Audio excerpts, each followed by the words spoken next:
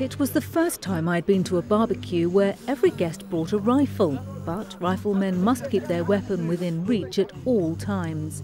Relaxing out of uniform, allowed 2 beers each, the barbecue was a treat to boost morale during this gruelling training exercise in the heat of Kenya.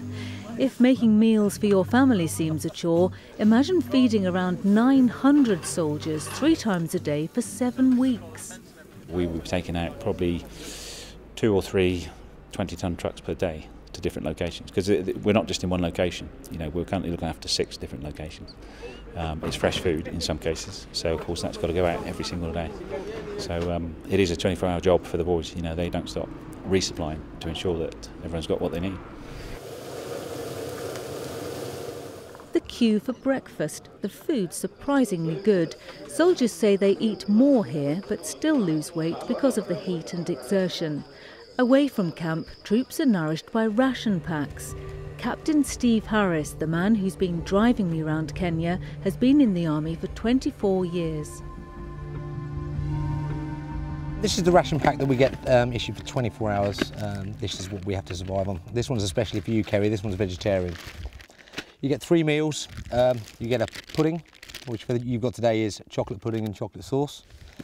A breakfast, which is a Mexican bean feast. Nice. A couple of types of biscuits, fruit biscuits and brown biscuits. I've heard some rumours about these brown biscuits. They do bind you up slightly, but they have got better.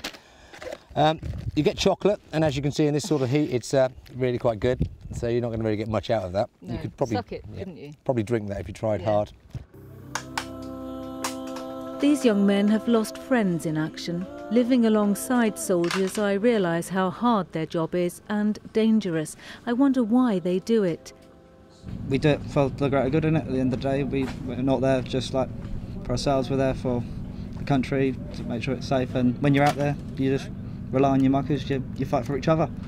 I'd be a liar if I said I wasn't scared. I guess fear is the thing that gets you through it though, because you're not just scared for yourself, you're scared for your family back home, and you're scared for the people beside you. And for the people that have been killed, you want to do your job, you know, to sort of, at least then you're showing the family that you can still do it for them. You become a really tight family when you're on tour. That's what it's all about. The people in your section, your platoon, they're all your family. The training is gruelling, but the motto of the commanding officer, train hard, fight easy. These sort of exercises are a tremendous boost to the spirit of the battalion, because everybody comes together and they get to really know each other, and you see the truth of people in conditions like this.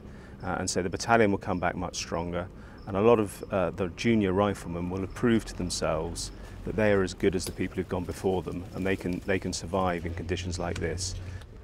4 Rifles start their new role as a rapid response force in October. They could be sent to tackle any crisis anywhere in the world. They'll do it with skill, courage, compassion and great humour.